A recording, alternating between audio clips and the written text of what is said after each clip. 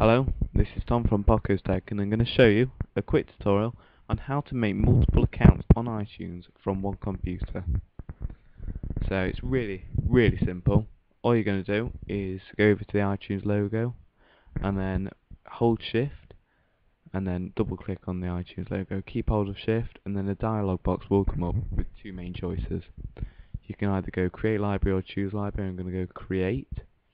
And it comes up with all these. This is just my folders. I like to keep myself organised, so I've put them all in folders. These contain all my iTunes libraries, all the different ones. So I'm going to go new folder and then call it Mum's iPod.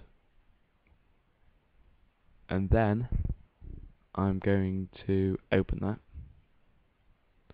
Once I've opened that, I'm going to rename it. Oh, no, you can't rename this.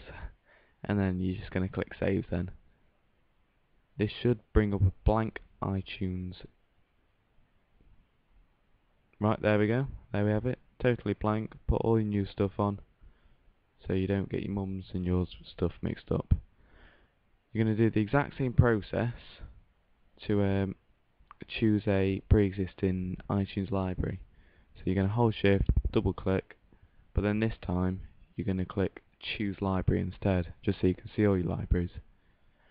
Thank you very much for watching. Please follow me on Twitter and subscribe to me for more reviews and tutorials. Thank you very much for watching, guys.